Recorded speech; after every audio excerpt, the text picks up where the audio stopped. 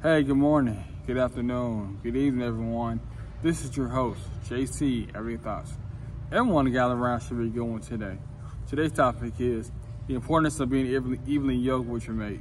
My thing is being evenly yoked with your mate, whether it's your husband, your wife, your spouse, is very important because that's something that you may lean on. Because if you guys are not spiritually entwined, then everything else pretty much is going to fall in place.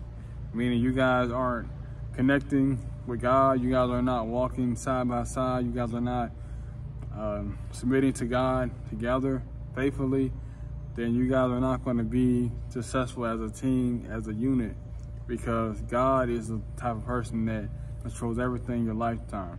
Because you guys are both not on the same page, meaning you may be atheist, or he may be atheist, or you may be a Christian, he or she may be a Muslim.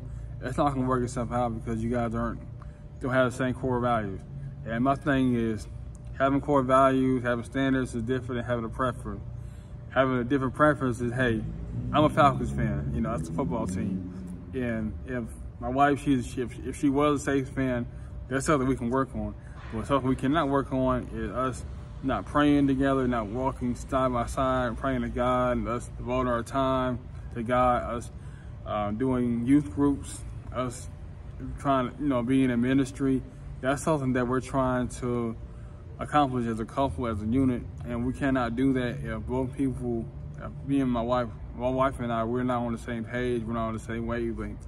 That's why it's so important to really go out here and date with a purpose, because that should be one of your first questions you ask a person is, hey, what's your spiritual belief? Are you tithing? Are you part of a youth group? Are you part of, your church? And understanding that everybody's religion is differently. Not everybody wants to go to church. Everybody has their own way of praying and giving themselves to the Lord. But it is very vital that if you don't go to church, you're not a small group, that you are reading your Bible each and every day, or at least 3-4 times out the week. I mean, having Bible studies, etc., way before you meet your spouse, because it's about preparation. Because like God says, you have to prepare in the darkness. You know what I'm saying? It's all good to go to church every now and again. It's all cool, to read a scripture every now and then, but how is your faith when the lights are out, when it's just you by yourself? Are you constantly praying? Are you constantly giving yourself out to the Lord? If the question is no, then guess what? You're not ready for marriage. You're not ready for a long-term relationship. And the reason why you're not ready is because you haven't committed to yourself personally. You have committed to God. You cannot ask God to bless you with a husband. You cannot ask God to bless you with a wife. You're not doing God's work necessary to feel fulfilled within this time frame. You know what I'm saying? It has nothing to do with what you want after this situation, because God has everything in place, and you have to do the work necessary for anything to happen. I mean, like when my pastor says, he says, hey, he'll give you the steering wheel. He may steer, but you have to at least turn the engine on and at least guide the car. He may have the steering wheel, but the steering wheel is not going to go anywhere if you're not turning the engine on. You're not filling up your gas tank. You're not actually putting your foot to the pedal. God's not going to work that way. God's not going to be able to bless you. You don't put the work in it. Everybody wants to talk about, I'm waiting on God to send me the signal. He's not going to send the signal if you're laid back, you're not really engaged, and you're not really putting the work into anything. I mean, any kind of business, you're not putting the work in, you're not sacrificing, you're not really ready to read, to devote yourself to whatever you're trying to accomplish, then you're not ready, and you need to focus on that before you can focus on anything else. Because whatever relationship you have with the Lord, that's what you need to focus on. Focus on the Lord, focus on trying to give back, focus on your tithing, focus on getting your mind frame right. Then, like I said, and then naturally stuff happens. I know me personally, I had to make sure I was tithing. I had to make sure I was going to church faithfully.